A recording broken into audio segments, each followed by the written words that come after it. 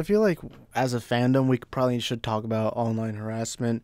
But to quickly give a context as to why I'm going to speak about this, we have an article here from the Hollywood Reporter saying that the Flash star Candice Patton wants to leave show as early as season 2 due to online harassment.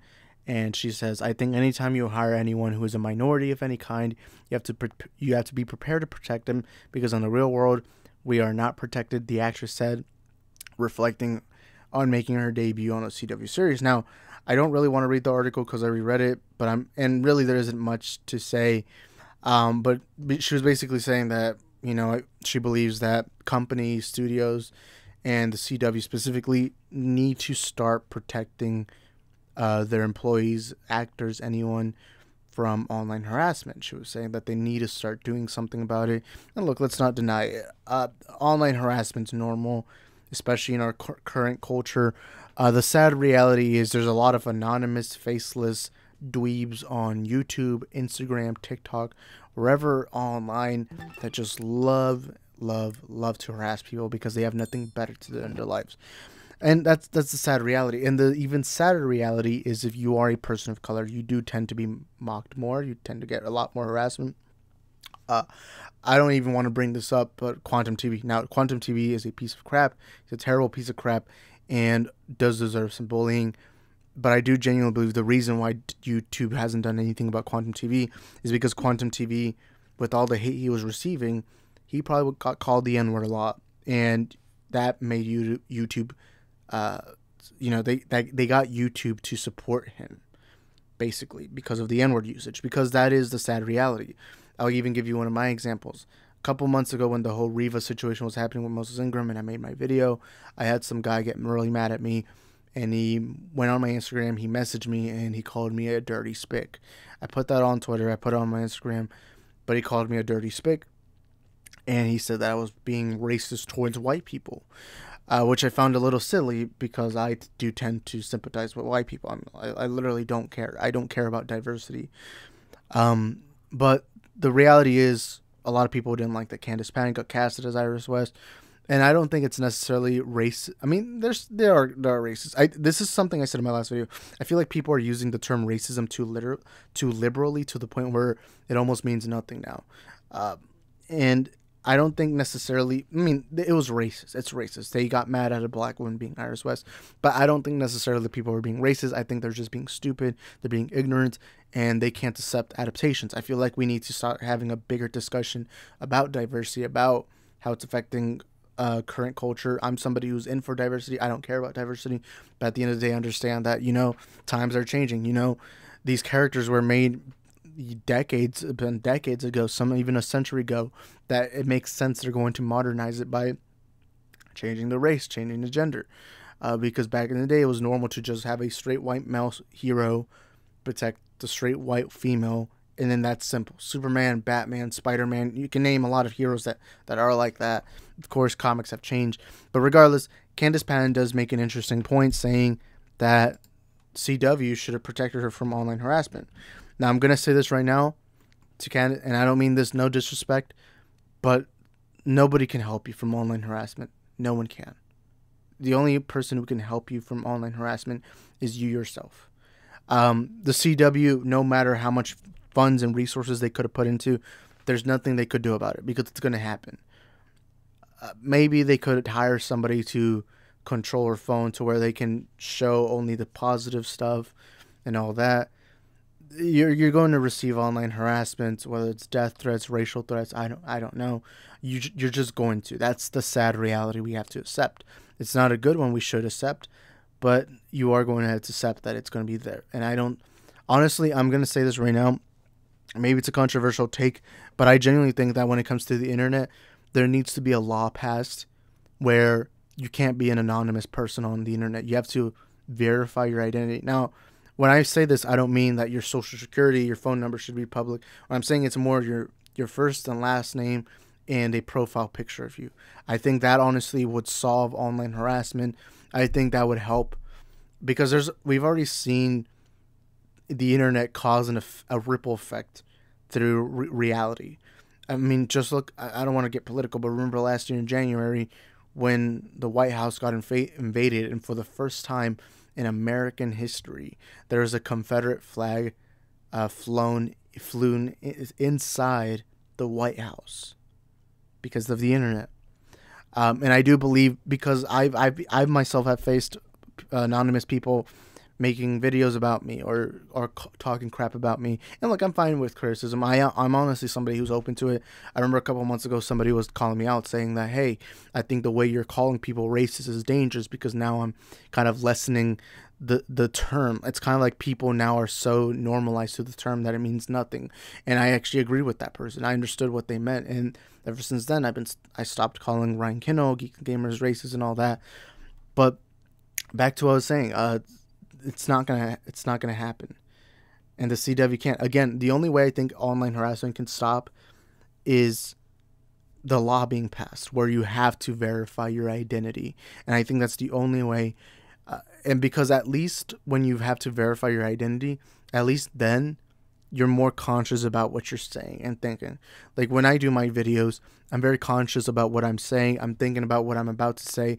Because at the end of the day, I know this, since my face, my name is public information, I know that everything I say is going back to me. So if somebody, and also I never know if one of my videos is going to go viral, or maybe my channel blows up. Because then if that happens, then now a lot of people come to, like, some people are going to recognize me. And then they're going to be like, hey, you're the guy that did this, that did that. You know, it's just going to happen. And I honestly think that you should have your identity verified online. I know some of you are going to get mad, but there's more good than bad with that. Because, again, we've seen harassment. I mean, there's literally a guy that made a video about me, calling me some very bad things. I'm not even going to go into details. And he kept his face hidden. Now, his face got leaked, and rightfully, deservedly. But, yeah, he has this tension where he'll go harass people, make fake accounts and all this. And I'm not going to say his name because I'm not going to give him any credit. But some of y'all are aware of who I'm talking about. But he's a creepy guy. He makes accounts, fake accounts, tries to harass people, tries to bully people. But he kept his identity hidden. He kept his name hidden because he's a faceless dweeb troll who has nothing better to do with his life. And that's just how the internet works. Now, Candice Patton, if I'm the only way really that for you to avoid online harassment is just don't use your phone. Don't go through it. I know that's difficult because either way, maybe someone in your personal life will remind you. Like, let's say I make a 30-minute expose video on Candice Patton, or not Patton. There's a chance that somebody could probably tell her, it's like, hey, somebody made an expose video on you, or anything like that. Or maybe somebody sent you death threats, or maybe your manager tells you, or something like that. So it's still difficult, but I understand her point. But Warner Bros. CW, they can't do anything. There's only two things they can really do. That's either take away your phone or get like a intern or something to figure out a way to where when you go through your phone, Instagram, Twitter, you're only seeing positive things about yourself. And even, I guess, even to some extent, what you could do is maybe turn off the DMs on your Twitter, Instagram, and turn off comments on your social media. I think that's another way to avoid it, but honestly, there's no easy solution to this besides passing a law where you do have to verify your identity. I honestly don't see any other way. But this is a bigger, larger question. You know, in these fan circles, there's a lot of faceless, anonymous dweebs who, again, have nothing better to do with their life, so they go harass people because they realize they just don't have anything to do. And I genuinely think it's a bigger problem in the internet than people actually believe it is, because there are people who will send, I mean, I think anyone with a decent sized following on social media has been sent death threats. Death threats have been so normalized at social media to a point where they mean nothing anymore. When you hear H3 or Keemstar talk about them getting death threats, it means nothing because we're so used to hearing that, and that's not good. If in person somebody told you, I'm going to kill you and murder you, then that would be a bad thing. But now, because of social media, it's been normalized to just see a message saying, I'm going to kill you and your entire family. It's just been the normal. And I honestly, like, again, if you notice, a lot of the people who send these threats, who send these things, they're anonymous dweebs. They're people who wouldn't do this in person. And again, they have nothing better to do with their lives. And again, I do believe a law like that should be passed. And I've not seen anyone be able to put up the debate. I always hear people saying, "Oh, but some people need their identity hidden." And I also think to myself, well, why do you need your identity hidden? Like, why do you need that? Like, if you're not doing anything wrong, then cool, you can go watch PewDiePie. You can watch anything. But if you're going to comment like all this and that, you should have your identity verified. Because again, there's actually been people who have been, because this is the reality. A lot of Twitch streamers get swatted, and swatting ain't nothing. I mean, there's literally been murder cases because of swatting. And even sometimes when there's no deaths or anything, the person's still left traumatized seeing multiple armed, trained men break into their house, maybe harming their dog, harming the people around them, and then pinning them down live for thousands of people to watch. So honestly, I'm going to be strong about that. I genuinely think that there should be some online protection. Now, I'll say this right now. I've gone crap before, but I've also learned, you got to have you got to have you can't be too sensitive online. I mean, in real life, you can't be sensitive. You're going to get crap. You're going to be called fat. You're going to be called ugly. You're going to be called something. And if you're black, you're probably going to be called the N-word, something like that. So in person, in real life, and on social media, you do have to learn how to have a thick skin, because there's always going to be assholes. Even if the internet goes away, there's always going to be rude people. There's always going to be disgusting people. There's always going to be people like EDP445 out there roaming the world doing disgusting, terrible behaviors. And you do have to have a thick skin. And so I've learned that if I get comments, like negative comments, like I used to have a problem where when I would get negative comments, I would just debate this person so long until I realized, I'm doing nothing but stressing myself out. And I learned, just ignore them. It's easy. Ignore them, especially social media. On social media, you can ignore anyone because all you got to do is, you see this phone, this turned on phone right here? Yeah, you just turn it off. You could just do that on your phone. I mean, I guess if the person finds your number and tries calling you, maybe. But then again, there is the do not disturb button. But you do have to have a thick skin. Candice Patton, I understand that maybe I wouldn't understand because I'm not a black woman. And so maybe I wouldn't understand the levels of racism and sexism she's received. But at the same time, I don't know what else to tell you besides, just don't use social media. I mean, I guess you can still post images. I guess just as long as you don't read the comments or anything like that. Not only that, but you're too famous to care. I feel like when you're a celebrity, comments should stop getting through your skin, especially because how do you have the time to read all those comments? I mean, unless you're Kevin Durant, who it seems like Kevin Durant just spends his time on Twitter all the time. So those who don't watch basketball, just go search up Kevin Durant's burner Twitter account. Just search it up on YouTube, and it's a whole story.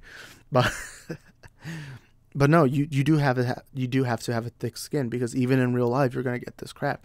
And the reality is, you can't complain to CW because they can't do anything besides maybe just take away your phone.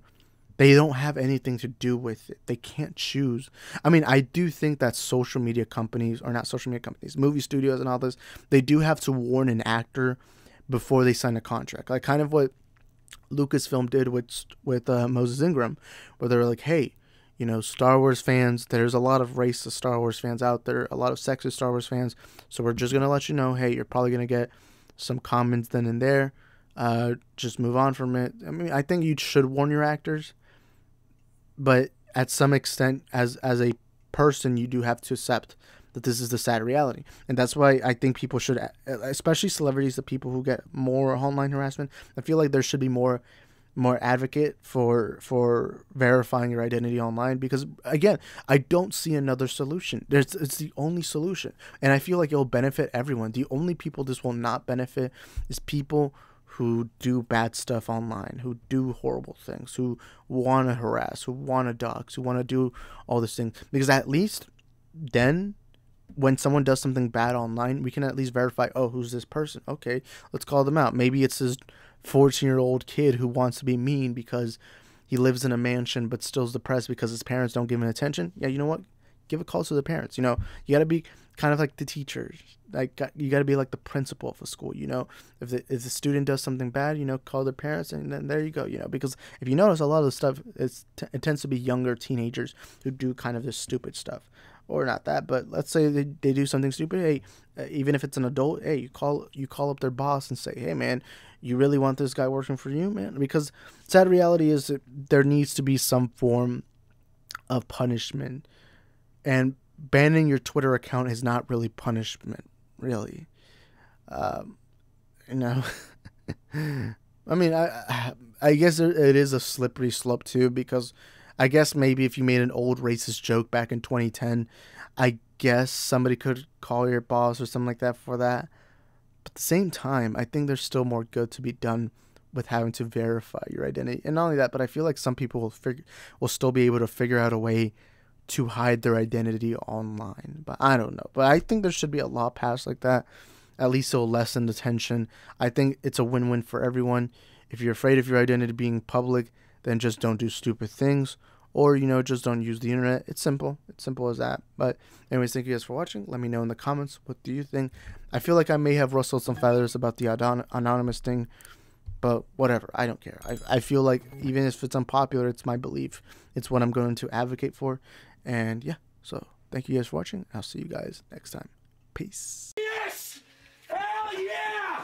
Hey, come on, baby! Come on! Yes! Come on!